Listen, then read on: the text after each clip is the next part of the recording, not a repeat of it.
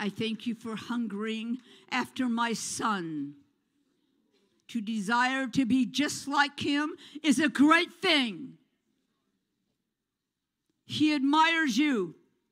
He thanks you. He loves you for your heart, for your honesty, for your desire to bless him and to please him. Those are great things to accomplish. All right, if you need to play that back again, play it back again. I can't. It's sickening. It's nauseating. Here is Kat Kerr prophesying over Robin Bullock, where she says that God says that Jesus admires Robin Bullock. He thanks Robin Bullock.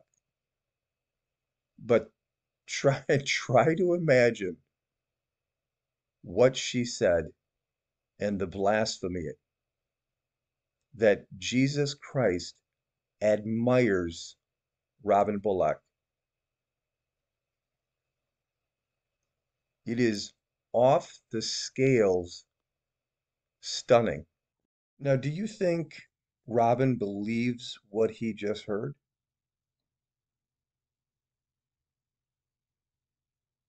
Watch him wipe away tears. Look at that. He believes it. Again, the delusion, the fantasy that they live in. What utter blasphemy for this lady, Kat Kerr, to stand on stage and say that the Lord of Lords and the King of Kings admires Robin Bullock. Keeping in mind that Robin Bullock is a confirmed and verified false prophet, but that somehow Jesus admires him. A long time on this earth. Make no plans to die.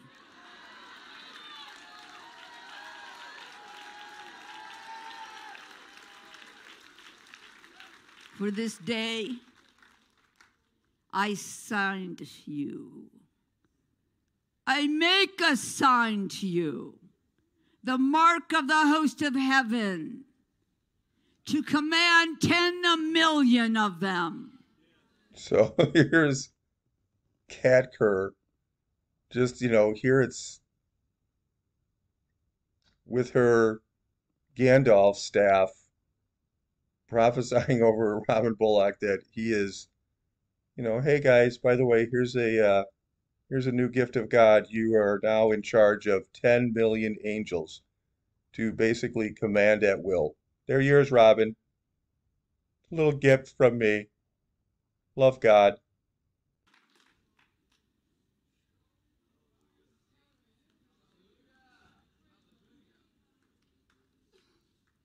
Receive it, Robin.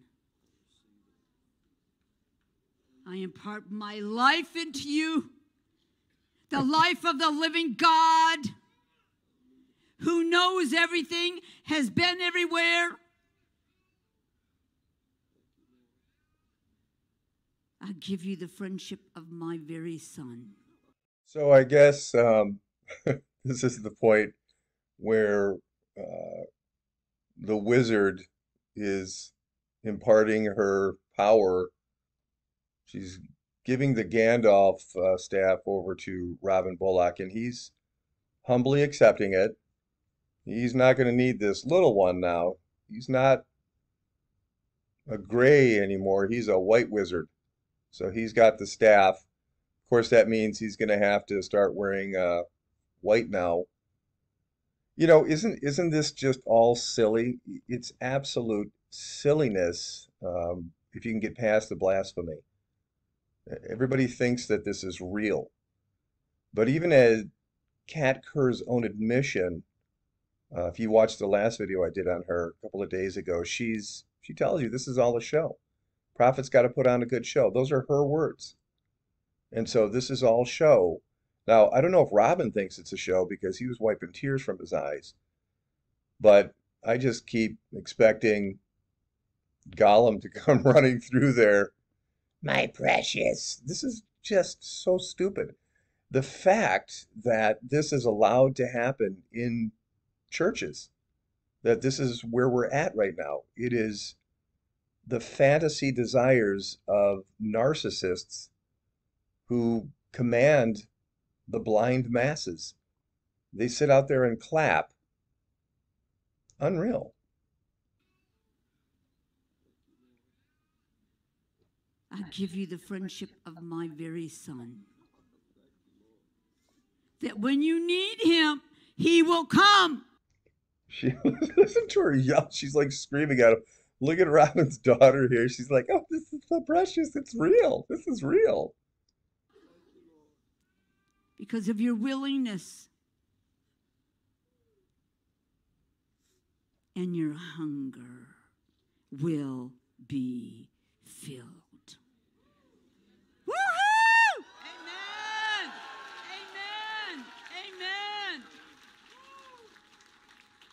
And Rob's like, "Well, thank you so much. I really appreciate it. I'm so happy to hear, and but I fully expected the Lord that He did admire me because I do shred my guitar. It's something awesome. But I'm glad to hear that Jesus admires me." Woo!